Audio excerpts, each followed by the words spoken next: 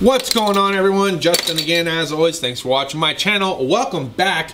Today is Corona Day. Getting ready for Thanksgiving, man. It's coming up. Look, I'm going to tell you guys, in my opinion, I think a deep fried turkey is the only way to cook a turkey, but you can broil it. I'm sure you can bake it. You could probably boil it if you really wanted to. But cheers to those of you that have your beers. I hope you're getting ready to enjoy Thanksgiving with your family and loved ones. Getting into today's topic, got some phone build up here. Where'd you learn how to drive? Oh my God, man. We have a guy at work. Maybe he was having an off day, maybe a very bad day. But you guys know about my Volkswagen Jetta, AKA the Princess Wagon, right? Because I've taken Reagan everywhere with me. We do things together. It's pretty much me carriaging her off into the sunset, doing different things with each other. That's just what we do. And we have a kick-ass time of it. But on this unglorious day, some 2 days ago, I think it was Monday or Tuesday, Joey comes in and he's airing up his tires. He goes to back up at the parking spot and yeah, no joke. Take a look at the video clip. It's so bad. It's so bad. The picture doesn't even do it justice. It did get the door too. Look at this. See, there's the lighting. It's so bad. And look.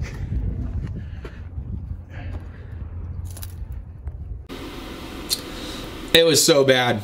So bad. I'm sure you guys heard me. I had to have it appraised. We had to have a local body shop check it out. He called his insurance company. He's gonna get into it, get it fixed and handled for me. But he was backing up into the spot. No radio, nothing blazing, and just completely destroyed the whole front quarter panel. So now I got to get this whole thing fixed and done. And I was like, well, this has just been my year. You know what I mean? If it's just one thing after the next, after the next, after the next, and then wouldn't you know it, tragedy strikes, right?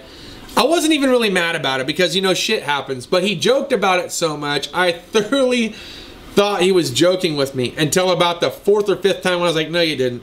No, you didn't. He's like, I did. And I was like, no, you didn't. But he did, and it was pretty bad, man. And, you know, only thing I could say is at least it happened at work, and at least it was him that did it, because I had gotten hit before in a grocery store, came out, no note, no nothing. Damage on my rear fender, nothing I can do about it at that point except for drive on and hope that one day I'd have cash to have somebody fix it. I'm not going to call up the insurance company, try to jack up my rates to have a little fender bender that cost me a couple $100 to have somebody fixed. It's kind of like pulling teeth to me. If my tooth's so jacked up it's going to cost me $1,500 for a root canal, or I can pay the man $200 to yank it, I'm going to have him yank it. And that's why I'm missing most of the teeth on my upper jaw. But look, that's just me. You might have a different approach. Don't get me started on medical or dental insurance at this point. We're not getting into it. All I can tell you is dental insurance is not worth what it is that you're planning on paying for it, which is why I've never really carried it unless I was on active duty. That being said, guys, that's going to wrap up this short video for today. Thanks as always for watching. Look, if you're that guy and you can't look over your shoulder to make sure you're not going to ram into your coworker or your buddy's car, maybe you should practice a little bit more on the weekend on how to park or something. I don't know. Joe, if you're watching, I'm just fucking with you. Look, you know I love you, but seriously, man, what the fuck? That's all I got for this video. Thanks as always for watching. We'll see you guys next time. Cheers and deuces.